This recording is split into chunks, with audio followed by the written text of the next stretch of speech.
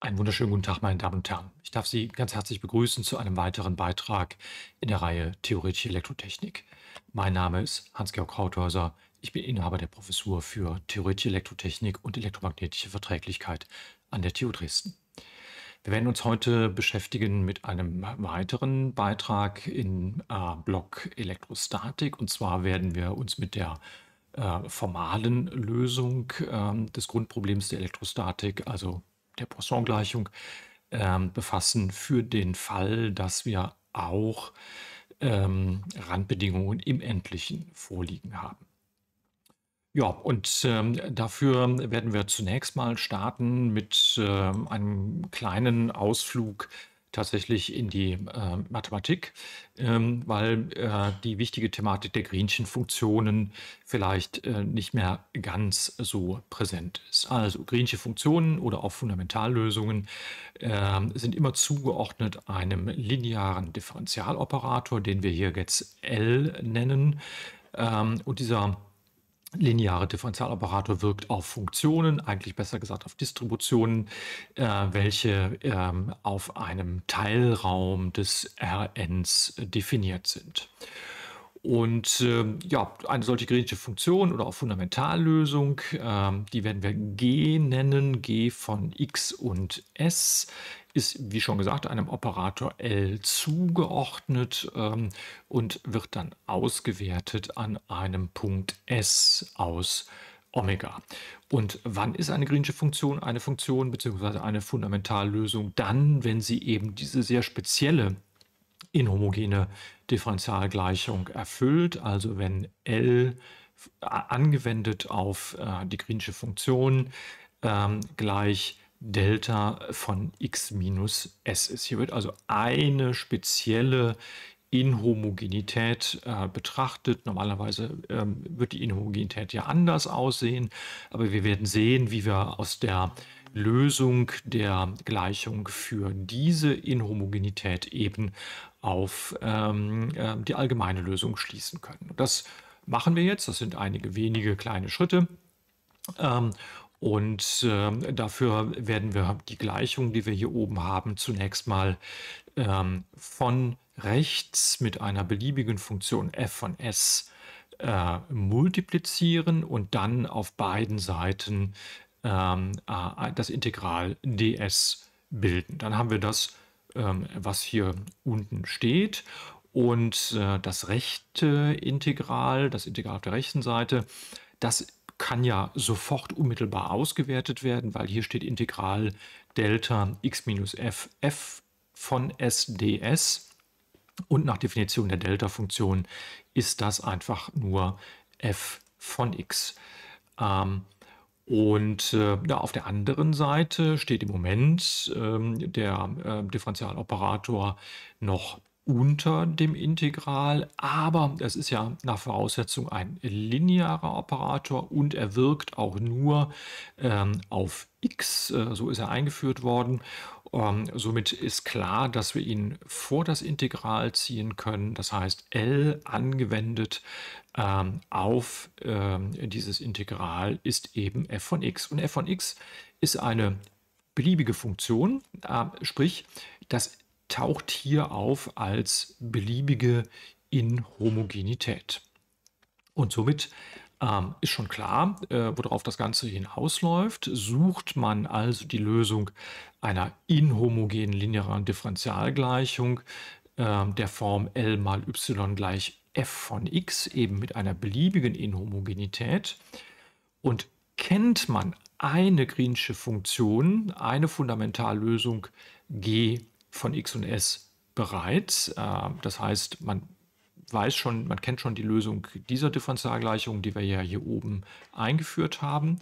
Das G ist also bekannt. Dann kann man sofort ablesen, dass dann die Lösung zu dieser beliebigen Inhomogenität f von x eben in der Form gegeben ist, Integral g von x und s f von s ds. Mit anderen Worten, kennt man eine Greensche Funktion zu einem linearen Differentialoperator, dann kann man die zugehörige Differentialgleichung für beliebige Inhomogenitäten lösen. Die kann die Lösung sofort in der Form hinschreiben. Schauen wir uns noch einige Eigenschaften von Greenschen Funktionen an. L, unser linearer Differentialoperator, das ist ja eine Abbildung. Und im Allgemeinen wird es so sein, dass der Kern von L nicht trivial ist. Trivial würde heißen, nur die Nullfunktion wird auf Null abgebildet. Im Allgemeinen werden auch andere Funktionen vom Operator auf Null abgebildet. In dem Fall ist der Kern von L eben nicht trivial. Dann hat das Problem L angewendet auf G gleich die Delta-Funktion ganz offensichtlich unendlich viele Lösungen, weil man könnte ja hingehen und einer Lösung G von x und s ein beliebiges Element aus dem Kern von L hinzufügen, hinzuaddieren, und weil der Operator linear ist, wäre das Ganze dann eben immer noch eine Lösung. Das wird der Regelfall sein. Bei den Operatoren, die wir betrachten, wird es in der Regel so sein, dass wir tatsächlich unendlich viele Lösungen haben. Das ist tatsächlich auch etwas, was wir uns zunutze machen werden. Das heißt, diese Mehrdeutigkeit ist bei uns nicht schlecht, sondern im Gegenteil, sie ist hochwillkommen, weil wir haben ja nicht nur einfach eine homogene Differentialgleichung, sondern wir haben eben auch noch Randwerte. Wir haben Werte auf den Rändern des Lösungsgebietes vorgegeben. Und nur über die Mehrdeutigkeit der Greenschen Funktion wird es gelingen, sie so anzupassen, dass dann auch die Randwerte erfüllt sind. Ohne Beweis sei erwähnt, dass Greensche Funktionen adjungiert symmetrisch sind. Das heißt, wir haben hier die Identität, wenn wir zur adjungierten übergehen, nur dann, wenn wir auch die Argumente vertauschen. Häufig ist es aber so, dass der zugehörige Differentialoperator ein selbst adjungierter Operator ist. Das heißt, L ist gleich L Stern. Und in diesem Fall, das wird der häufigste sein für uns, ist die Greensche Funktion dann tatsächlich symmetrisch. Auch das sei festgehalten. In aller Regel bei uns sind Greensche Funktionen symmetrische Funktionen. Kommen wir zurück zu den Randwertproblemen und wir wenden jetzt eben das, was wir von Greenschen Funktionen wissen, auf unsere Randwertprobleme an. Das konkrete Randwertproblem, das wir haben, ist die Poisson-Gleichung. Ich habe jetzt hier an den Laplace-Operator das R nochmal mit rangeschrieben, um immer klar zu machen, auf welche Größe R oder R' wirkt das denn gerade. Delta R Phi von R ist gleich minus 1 durch Epsilon 0 Rho V von R. Das ist unsere Differentialgleichung, die wir betrachten. Und dieser Operator, also der Laplace-Operator, der ist selbst adjungiert. Damit wäre die Greensche Funktion tatsächlich auch als symmetrisch anzusehen.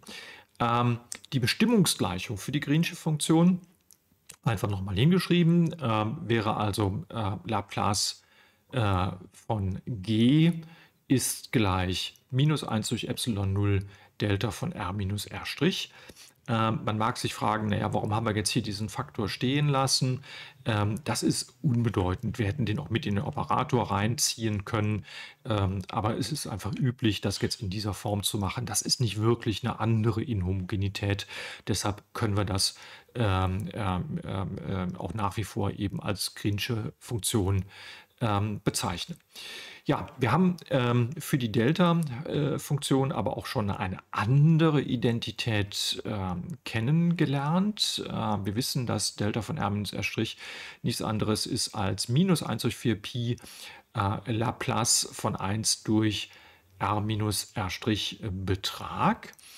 Und naja, wenn Sie das vergleichen, beides mal der Laplace-Operator mit drin, und Sie könnten also problemlos jetzt hier die Delta-Funktion hier vorne einsetzen und dann einfach einen Termvergleich machen, und auf die Art und Weise können Sie hier sofort eine Greensche Funktion dieses Operators, des Laplace-Operators, ablesen. Das heißt, wir haben sofort, ohne weiter rechnen zu müssen, eine Greensche Funktion bereits gefunden. Und diese Greensche Funktion des Laplace-Operators ist 1 durch 4 Pi Epsilon 0, 1 durch r minus r'-Betrag. Zu dieser speziellen Greenschen Funktion kann jetzt tatsächlich jedes beliebige Element Gamma, nennen wir das mal, des Kerns des Laplace-Operators, und das ist die Laplace-Gleichung letztendlich, hinzuaddiert werden. Das heißt, wir haben hier eine Lösung der Poisson-Gleichung, und wir können zu dieser Lösung der Poisson-Gleichung eine beliebige Lösung der Laplace-Gleichung hinzufügen, und es ist immer noch eine Lösung der Poisson-Gleichung. Das ist ganz offensichtlich, liegt an der Linearität des Operators. Hier muss jetzt aber tatsächlich das Gamma eine symmetrische Funktion sein, weil der Laplace-Operator selbst adjungiert ist. Das heißt, ohne dass wir jetzt die Bezeichnung verändern, wir werden die Greensche Funktion immer G nennen. Die Greensche Funktion würde sich jetzt eben in der Form schreiben, dass G eben diese spezielle Greensche Funktion ist, 1 durch 4 Pi Epsilon 0, 1 durch r minus r'-Betrag, und dann eben plus ein Gamma von r und r', das Lösung der Laplace-Gleichung ist und das symmetrisch ist. Ja, und mit den Vorbereitungen können wir jetzt dahin gehen, dass wir auch das Skalarpotential berechnen. Wir werden das ganz analog eigentlich machen zu der Art und Weise, wie wir schon mal das allgemeine Skalarpotential berechnet haben. Das heißt, wir gehen wieder in die zweite Greensche Identität, die ja für zwei beliebige skalare Felder f und g schon mal hingeschrieben war. Und f und g ersetzen wir jetzt so, dass wir f gleich Phi nehmen, das Skalarpotential, und g nehmen wir eben gerade die Greensche Funktion. Das dürfen wir machen, weil die zweite Greensche Identität für beliebiges f und g gilt. Das hingeschrieben wäre zunächst mal die eine Seite der Gleichung. Und das können wir natürlich umformen, weil wir haben hier im ersten Summanden unter dem Integral Laplace g stehen. Laplace g ist aber minus 1 durch Epsilon 0 mal die Delta-Funktion. Den zweiten Term, da haben wir Laplace Phi stehen, und nach Poisson-Gleichung ist das nichts anderes als minus 1 durch Epsilon 0 mal Rho. Mit dem Minus wird aus diesem Minus hier ein Plus. Und die andere Seite der zweiten Greenschen Intensität, die ist jetzt hier einfach nochmal hingeschrieben. Ja, und so wie wir das beim letzten Mal, als wir das angewendet haben, auch schon gesehen haben, hier das erste Integral, das ist natürlich besonders einfach, weil hier steht Phi mal die Delta-Funktion, und daher Delta von r minus r' ergibt dann einfach hier vorne den Integranten an der Stelle r. Das heißt, das Integral ist nichts anderes als Phi von r, und somit können wir das Ganze dann natürlich nach Phi von r auflösen und bekommen wieder einen Ausdruck, der auch ganz ähnlich aussieht wie das, was wir schon mal hatten. Phi von r ist also Integral Rho v an der Stelle r' mal g von r und r', integriert über den gesamten Raum, plus Epsilon 0, und dann kommt ein Oberflächenintegral, wieder mit den zwei Termen, wo einmal die normalen Ableitungen des Potentials drin steht und einmal das Potential selber, also wieder unsere Neumann- und Dirichletschen Randterme.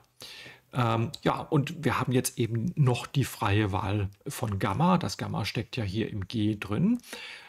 Und das wird es jetzt erlauben, tatsächlich die Anpassung an die gegebenen Randbedingungen vorzunehmen. Und genau das schauen wir uns als nächstes an, und wir fangen an mit den Dirichletschen Randbedingungen. Das heißt, wir gehen davon aus, dass Phi auf der Oberfläche von V vorgegeben ist.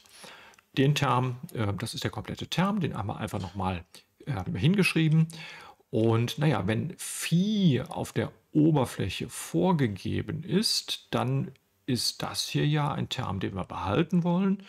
Und den anderen Term, da steht die Normalableitung drin, aber eben nicht Phi selber. Das heißt, diesen Term würden wir natürlich am liebsten loswerden. Das heißt, der Wunsch wäre, Gamma, da haben wir ja die Freiheit, Gamma so zu wählen, dass eben dieser Term, der hier nochmal hingeschrieben ist, eben verschwindet. Ja, und wie kann man das machen? Es gibt einen naheliegenden Ansatz dafür und das ist auch ein Ansatz, der häufig verwendet wird. Man macht es einfach so, dass man das Gamma jetzt so auswählt, dass das daraus resultierende G auf der Oberfläche des von V verschwindet. Wenn das der Fall ist, wenn es gelänge, das Gamma so auszuwählen, dass G auf der Oberfläche des Volumens verschwindet, dann haben wir hier eine 0 stehen und damit ist das gesamte Integral 0 und dieser Term fällt aus der Betrachtung einfach raus. Das heißt, dann reduziert sich der Ausdruck entsprechend zu einem Ausdruck, in dem nur noch bekannte Größen drin stehen, nämlich die Ladungsverteilung im Volumen, die Greensche-Funktion, die wir dafür natürlich brauchen, und das Potential an den Orten auf der Oberfläche, was aber nach Voraussetzung gegeben ist. Das heißt, darüber könnte man dann tatsächlich das Skalarpotential ausrechnen. Wir haben eine konkrete Berechnungsvorschrift, alles wäre bekannt. Es muss dann nur noch ausgerechnet werden. Ja, und schauen wir uns das für die Neumannschen Randbedingungen an. Da ist auf der Oberfläche nicht das Potential selber, sondern die normalen Ableitungen des Potentials gegeben. Und wir wissen, normalen Ableitungen des Potentials, also Gradient Phi mal Vektor n, ist ja nichts anderes als minus e mal Vektor n. N ist der normalen Vektor der Oberfläche. Das heißt, normalen Ableitung des Potentials gegeben heißt nichts anderes, als dass die Normalkomponente, die negative Normalkomponente des elektrischen Feldes an den Orten der Oberfläche vorgegeben ist. Ja, selbes Prozedere im Prinzip. Wir schreiben den Ausdruck erst nochmal komplett hin.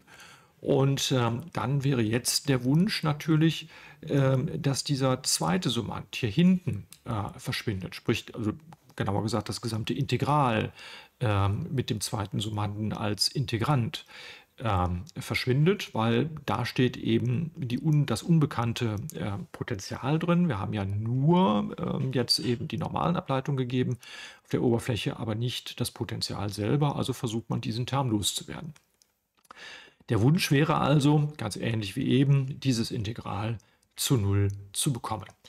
Der naheliegende Ansatz, ich sage sofort, er wird nicht funktionieren, ist der, dass man jetzt verlangt, dass die normalen Ableitungen der Greensche-Funktion hier verschwinden soll an der Oberfläche. Wir sehen auch jetzt direkt, warum das nicht funktionieren wird, weil einerseits können wir ja mal uns dieses Integral anschauen, Integral über Laplace g, genommen übers Volumen. Ja, weil g eben die Lösung zum Laplace-Operator mit einer ganz speziellen Inhomogenität ist, können wir das hier in der Art und Weise hinschreiben. Also das ist ja einfach unsere Poisson-Gleichung mit der speziellen Inhomogenität der Delta-Funktion. Und das Integral über die Delta-Funktion können wir natürlich auswerten.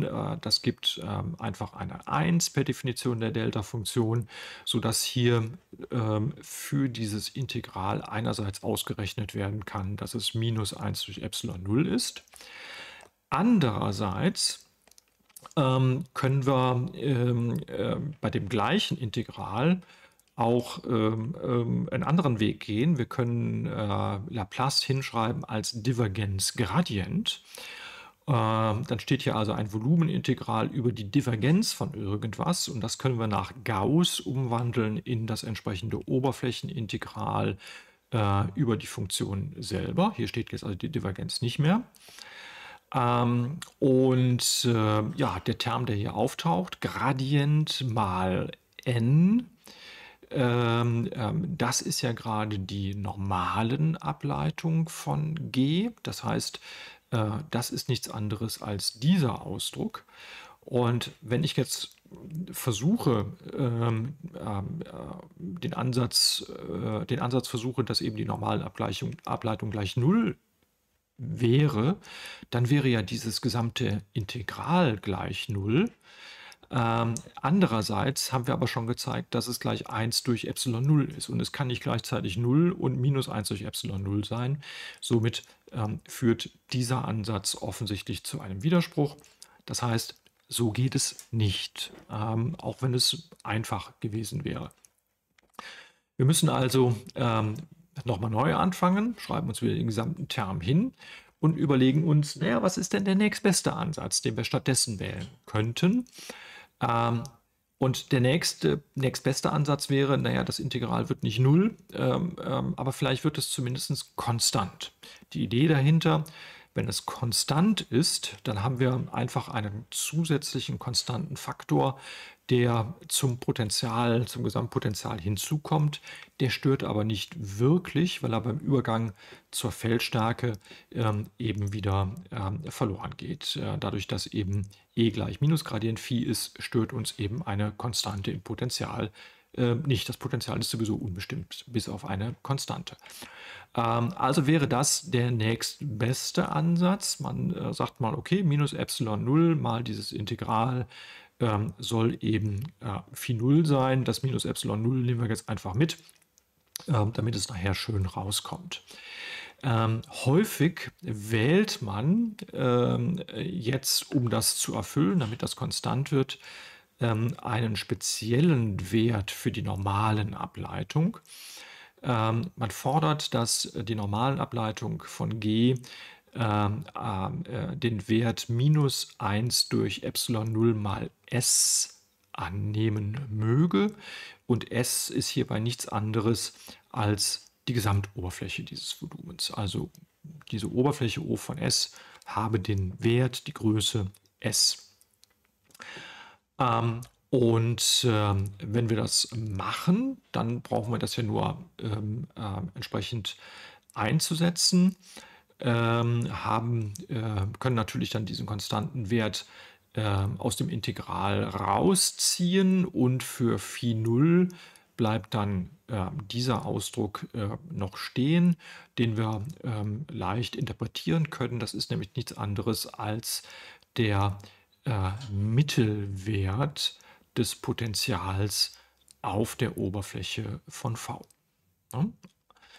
Und wenn man das dann alles einsetzt, dann bekennen wir für Phi, genauer gesagt für Phi von R minus Phi 0, also minus dem mittleren Wert auf der Oberfläche, eben diesen Ausdruck, in dem jetzt auch wieder alles bestimmt ist. Das Rho V kennt man, die Greensche Funktion kennt man bis dahin jetzt. Die normalen Ableitung von Phi ist nach Voraussetzung ja gegeben. Das heißt, auch in diesem Fall wären wir jetzt fertig. Wir könnten, alles ist bekannt, alles kann ausgerechnet werden. Eine Kleinigkeit haben wir hierbei jetzt noch so ein bisschen unter den Teppich gekehrt. Und diese Kleinigkeit ist, naja, wie macht man das denn, dass man jetzt tatsächlich das konkrete G bekommt? Das heißt, wie sehen denn konkrete Lösungsverfahren tatsächlich aus? Wir müssten ja tatsächlich eben ein entsprechendes Gamma und damit final das G auch noch finden. Wenn wir es gefunden haben, dann sind wir fertig. Und die konkreten Methoden zur Lösung, zur Auffindung des Gammas und damit des Gs, die werden wir tatsächlich jetzt im Folgenden betrachten. Nicht in diesem Block, in den nächsten Blöcken dann. Ich möchte aber schon mal darauf hinweisen, welche Methoden das sein werden. Wir werden anfangen mit der Spiegelungsmethode oder auch Bildladungsmethode genannt. Und die Idee ist da, man platziert einfach zusätzliche Ladungen, aber jetzt nicht innerhalb von V, das wäre verboten, weil damit würden wir ja das erste Integral, ich gehe nochmal dahin, damit würden wir ja dieses Integral hier beeinflussen. Das dürfen wir sicherlich nicht machen, sondern wir platzieren Ladungen außerhalb von V. Und zwar genau so, dass das Feld, was die erzeugen, beziehungsweise das Potential, was die erzeugen, mit der Überlagerung des Potentials beziehungsweise des Feldes der ursprünglichen Ladungen gerade eben die Randbedingungen erfüllt. Wenn wir das hinbekommen, das wird ein bisschen von der Geometrie natürlich abhängen, wie einfach das ist, aber wenn wir das hinbekommen, dann ist das eine sehr schöne Möglichkeit, das Gamma und damit letztendlich eben das G festzulegen, und dann haben wir tatsächlich die Lösung gefunden. Das Zweite, was wir machen werden, ist Entwicklung nach orthogonalen Funktionen. Orthogonale Funktionen, ja, Sie kennen Funktionenräume, Sie wissen, dass Sie in Funktionenräumen auch Basen haben. Solche orthogonalen Funktionen sind eben, wenn sie auch noch vollständig sind, dann eben entsprechend Basen von Funktionsräumen. Wir können uns, wenn wir jetzt eine Basis finden, die an die Geometrie gut angepasst ist, sodass die Basisfunktionen die Randbedingungen erfüllen, dann können wir eben allgemeine Lösungen als Überlagerungen dieser Basisfunktionen darstellen und haben auch damit dann eben die Randbedingungen erfüllt und damit das Problem gelöst. Und das Letzte, was man machen kann, ist ein mehr mathematisch orientiertes Verfahren, geht auch wieder nur für ganz bestimmte Geometrien, das Verfahren der Separation der Variablen, was Sie vielleicht aus anderen Zusammenhängen in der Mathematik bei gewöhnlichen Differentialgleichungen oder auch bei partiellen Differentialgleichungen schon kennengelernt haben. Auch da werden wir sehen, wie wir es eben auf unser zugrunde liegendes Problem, auf die Randwertproblematik anwenden können. Gut, das wäre tatsächlich unser Programm für diese Sitzung jetzt gewesen. Ich danke Ihnen für Ihre Aufmerksamkeit und wie immer finden Sie weitere Informationen auch auf der angegebenen Webseite. Besten Dank.